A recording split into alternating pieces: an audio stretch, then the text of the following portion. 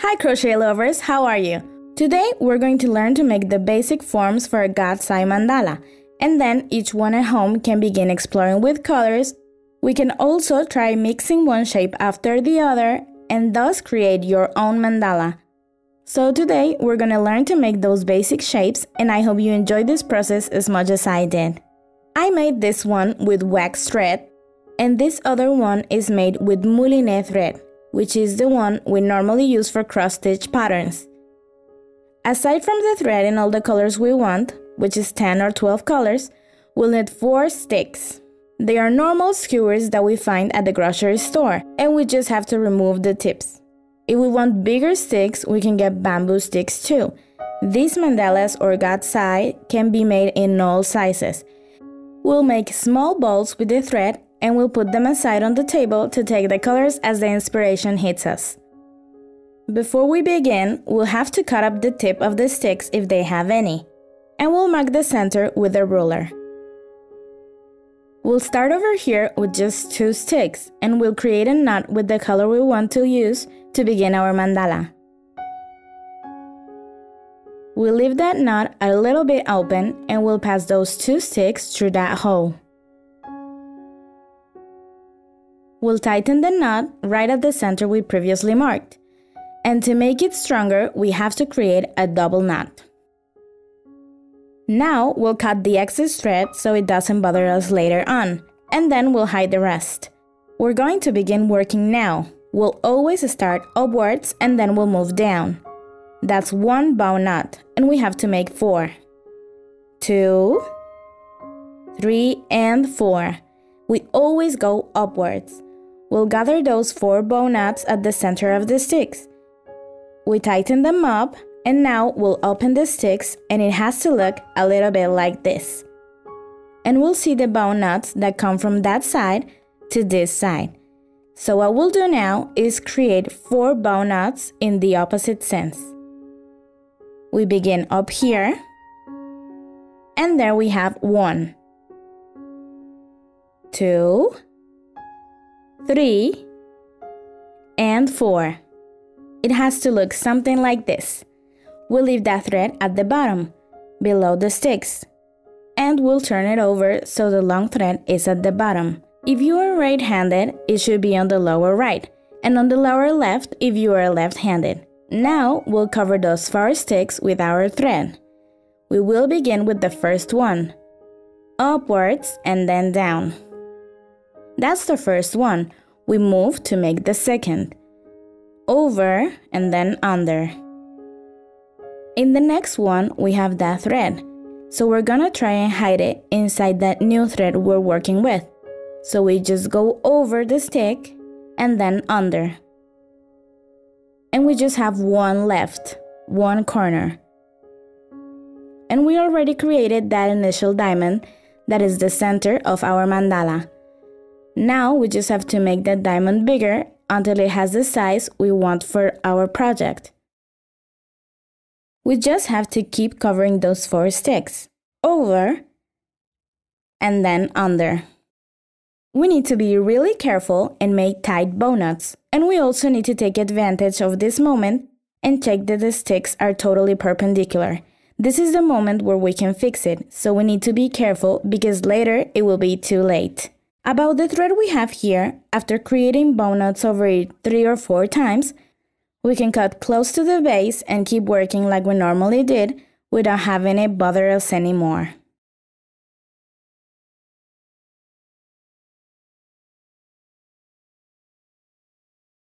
Here, I already have the ideal size for my diamond. I made about 2 centimeters on each stick. So we'll cut the thread on the stick we want. It doesn't have to be a certain stick, we choose wherever we want. And here we'll create a knot right over the stick, just like this. We tie it and set it aside.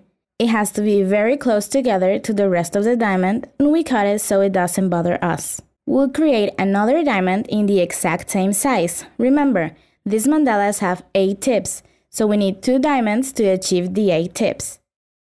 We'll bring in a new color now. Whenever we want to do so, we'll start with another stick. Not in the one where we finished the previous shape, so we don't have too many extra threads in one stick. We'll just create a double normal knot. We push it up with the rest of the mandala, cut it a little so it doesn't bother us a lot, and that's it. We have our new color in. We'll set our sticks so that all the tips have the same distance between them, and we'll cover those 8 sticks now. We'll do the same thing we did for the diamonds, but now we have 8 tips. So now we just start. And we go over and under. We move to the next one where we have the final thread. Don't forget to hide that thread. Maybe that's the most boring part, but it's quickly done, so it's okay. And there are also some people that leave the thread at the back and then they glue them down with hot glue, so that's also possible. Now we cover the sticks. Notice that I haven't let go of the center. I can work up until half the mandala like this. Now we have to turn, so we hold it down from the other side and we keep working. Over and under. Over and under. And that's it. We created the first row.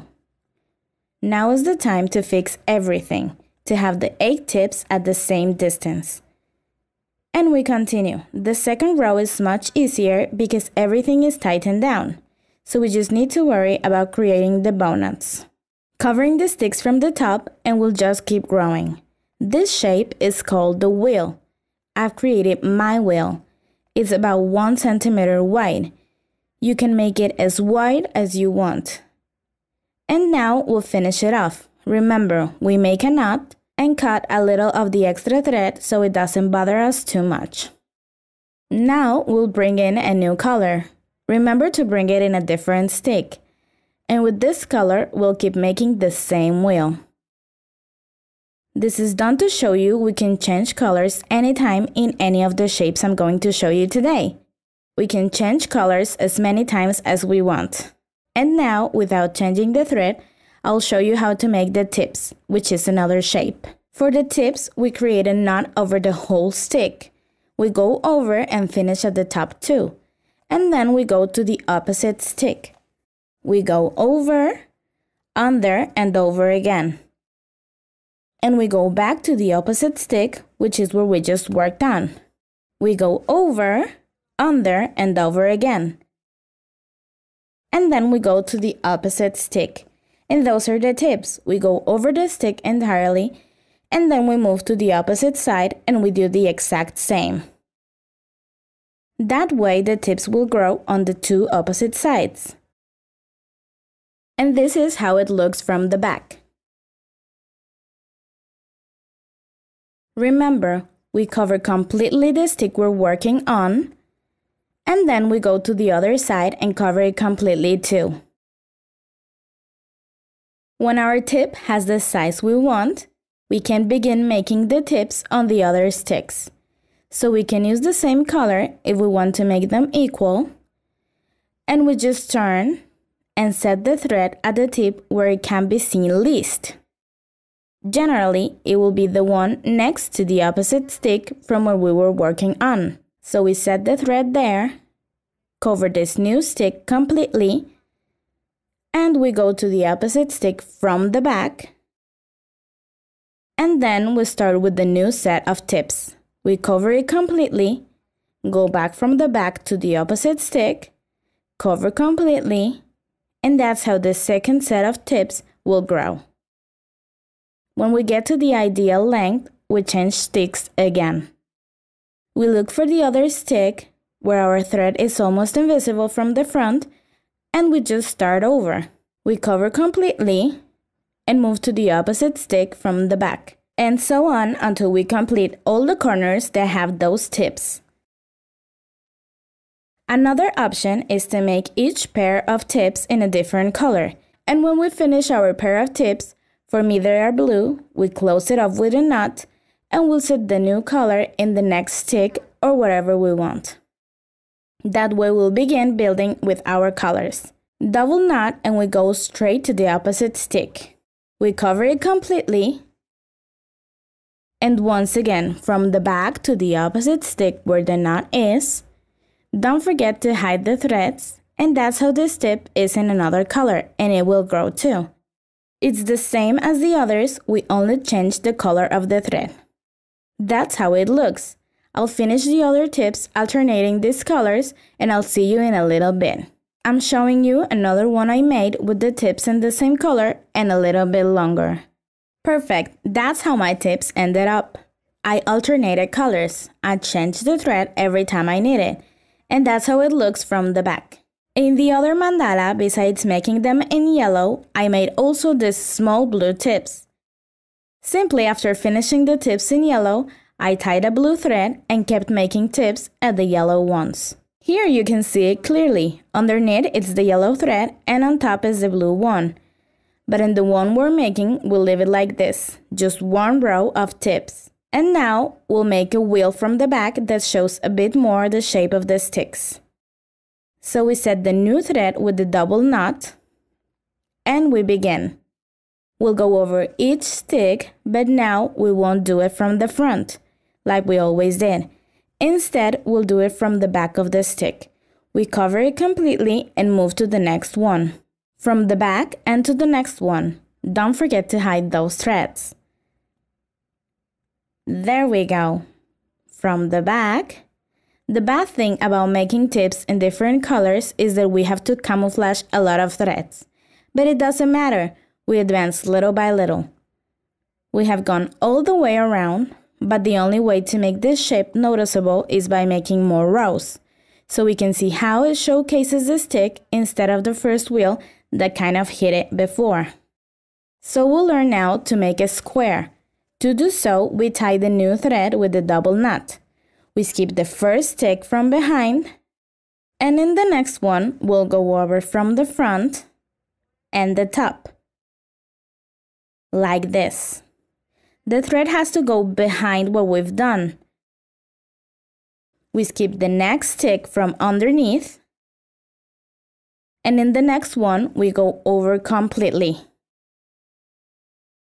We skip the following one, and the next one is covered completely. And lastly, to close it up, we skip the next one, and we completely cover the last one. Don't forget to hide those threads. And those are the 4 corners of our square. These 4 corners will begin to pop up as we continue. You'll see how pretty it looks. So we just keep repeating the process and we continue going like this. And that's how the square looks. We make it as thick as we want with that color. Now what we'll do is make another square in the stitches that don't have any square parts now. So we tie the thread with the double knot and we start again. We skip the first stick, we go under it and ignore it, and we cover the next one completely. We skip the next one from underneath and cover the following one completely. We skip the next one from underneath and cover the following one completely. And that's the new square. The 4 tips are ready and now we just have to keep making it bigger. So this is how those intertwined squares look, and I really think that it's a beautiful shape. Now what we'll make are the stars. They create a tip that's flatter and a little bit chunkier than a normal tip shape we made at the beginning. And they create the shape of a star at the bottom. So we bring in the new thread with a double knot. And now we skip 2 sticks instead of 1. We do that, and in the third one, we'll go over completely. We skip 1 and 2, and in the third one, we cover completely. We skip 1, we skip 2, and we cover the third one. Eventually, we'll end up working in the same corners we worked before. The star takes a little longer to grow. And that's how the tips look. Like I said, they are flatter than the ones we made first. And at the back, we have to see the shape of a star. And what I'll do now is bring in a new color to make these tips in 2 colors. So we tie it up and keep doing the same. We skip 2 sticks from underneath and we cover the 3rd one. We skip 2 sticks from underneath and cover the 3rd one. And that's how the tips in 2 colors look.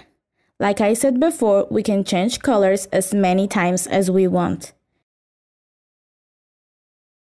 And that's it. We learned all the shapes that we had to learn for the first class. With the remaining stick we have, each one can decide what to make, more squares, wheels, or anything else. We can even finish it as a star. For example, this one is finished by making a wheel at the front, a normal wheel. And when I was about to finish, I changed colors, chose a darker color, and created these small rolls, which is just rolling the thread up when you get to the stick. And then you move to the next stick. Roll it, roll it, roll it, and that's how you make the rolls. But a lot of people use wooden beads or something shiny. Each person can use whatever the inspiration dictates. And those are the basic shapes. I'm sure that each person's intuition will help them create gorgeous mandalas. See you soon. Have fun, crochet lovers!